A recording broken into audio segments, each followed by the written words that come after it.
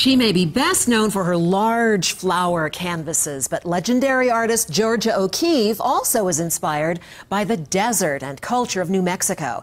An exhibition opens next week in Denver featuring her work. And with me today is Molly Medokovich, who is master teacher of Western American art at Denver Art Museum. Welcome, Molly. It's so wonderful to have you with us. Thank you. I think you have just the best job in the world to be able to work on a project like this. You know O'Keeffe's work very, very well. We may think that we know Georgia O'Keeffe, but you really know her. What makes her so special? We're so excited to have this O'Keeffe exhibition because, for one, she is just an iconic artist.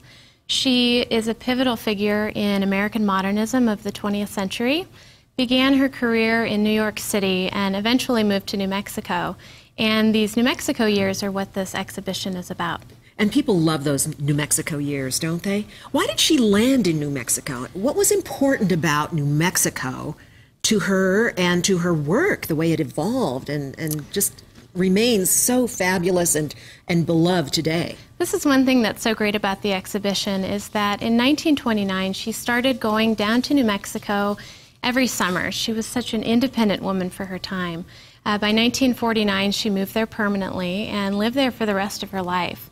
She just loved it. It's as simple as that. It was an inspiring place for her creativity. She fell in love with the landscape, you know, the pink, yellow, beautiful color rocks, the cultures that she encountered down there, as well as the unique architectural forms. So it offered something that New York City really didn't, and energized her creatively. Right. It is so different from New York City, isn't it? So different. People may love her and think they know her and are very familiar with her work, but this exhibition is really different. The Denver Art Museum has done something different here. It is, and it's something that studying O'Keeffe has really interested me, and I think visitors will be surprised by a grouping of her paintings and drawings known as Quetzinem, which refers to the Hopi spiritual figurines that she encountered in New Mexico. And she was really drawn to these beautiful carvings. They're made from cottonwood root and decorated with beautiful geometric designs and bold colors. And this is part of her body of work that a lot of people, myself included, might not have known about. So it's a great addition to what we think we know about O'Keeffe. Wonderful. Well, the Denver Art Museum really is on a roll right after the Van Gogh exhibition, now this, and lots of other wonderful things coming up.